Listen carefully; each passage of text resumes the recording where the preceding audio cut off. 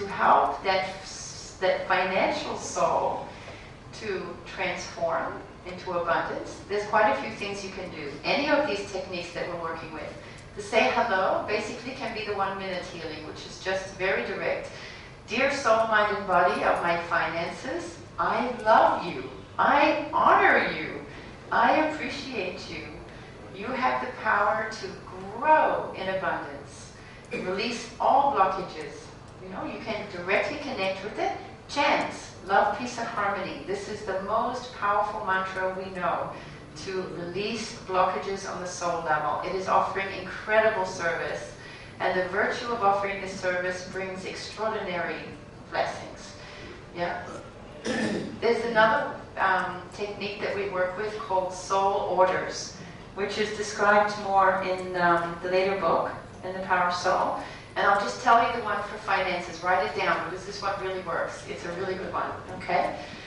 Okay, so the principle is that the higher level souls in your body can give directions to other levels of souls in your body. So what you want to connect with is the soul of your finances. Remember, the soul level first, and then the mind and body follow. So the order is, okay, soul of my finances orders my finances to grow in abundance. Okay, practice this as a mantra. Connect with the soul of your finances, offer unconditional love, chant love, peace, and harmony, and then work with the soul order. Okay?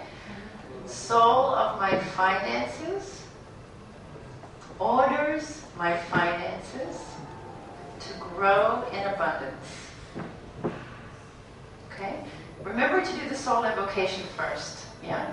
Connect, offer love, chant, really open the space, and then you give the direction, very clear. These soul orders are very powerful.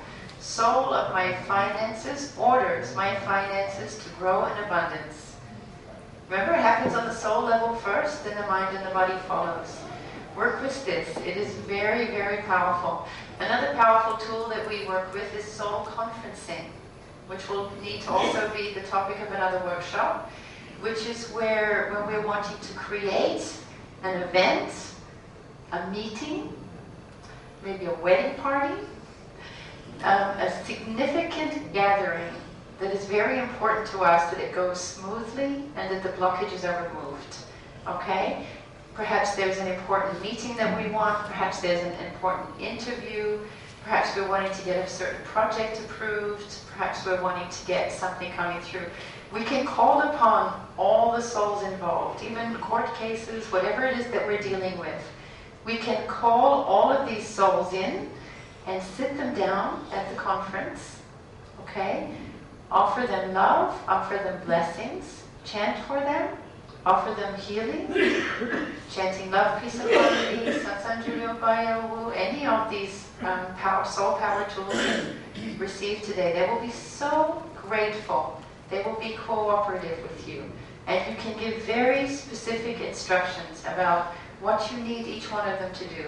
As long as you're doing it from a place of integrity and everybody's interest, not asking them to do anything that would be against anyone's soul journey, you can really create a very harmonious meeting before you actually have it.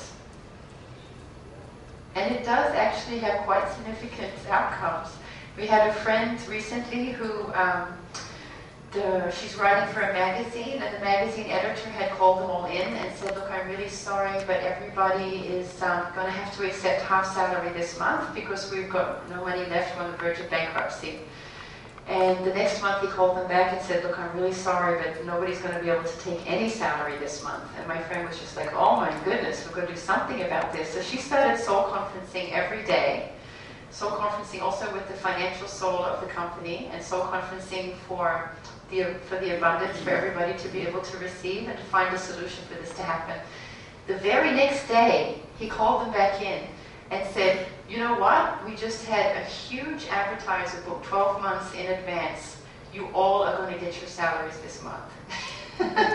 She was very relieved. So was everybody else, but they didn't know. These kinds of stories are really wonderful and they happen quite often. I had a friend who was, it was just recently tax time, no? He had to somehow get 13.5 lakh by the 31st of March and he didn't know where he was going to get it. So he just started soul conferencing. And somehow all these people from his past who owed him money or wanted to advance him something, by the 31st of March he had all his money in. It is powerful to work on the soul level, okay? Next workshop we're going to work with life transformation, okay? So there will be a lot of this financial, relationships, soul conferencing, all of these things. It's infinitely creative and flexible, this system. You can work with it on so many levels. Just remember the say hello formula and work with it. Yeah, as long as you're really sincere. Yeah, it's always you say hello, give love, make the affirmation, give the direction, and express your gratitude. You do it on the soul level first. I have when my little kids are not wanting to leave the playground, I talk to them first on the soul level.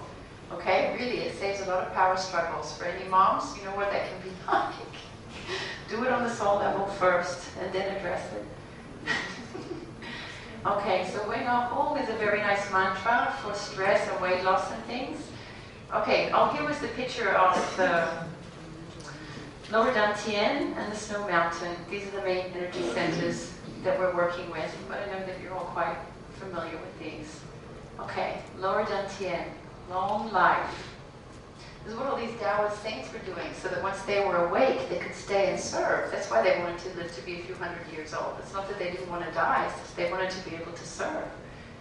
So they learned how to do all these amazing practices to really prolong their lives and to live like way beyond what would normally be. There's the Snow Mountain area, okay? And these are also in your booklets. The Message Center. Soul Communication Channel, Center for Healing, Love, Forgiveness, Compassion, Karma, Life Transformation, Soul Enlightenment.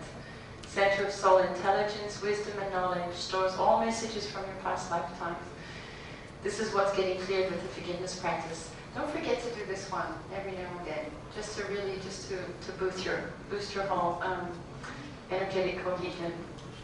Okay, Message Center, can chant, can do as we like. Third eye, we don't start with this until after doing the foundational energy centers for a long time. What we actually find, at least a month, what we find here in India is that many people here are very open and very fully developed in their upper foundational centers. But these ones are quite low, and so people can get very dizzy and very ungrounded. You know, when this is open and this is not strong, it is so important to have a strong foundational energy center. We do these practices for at least a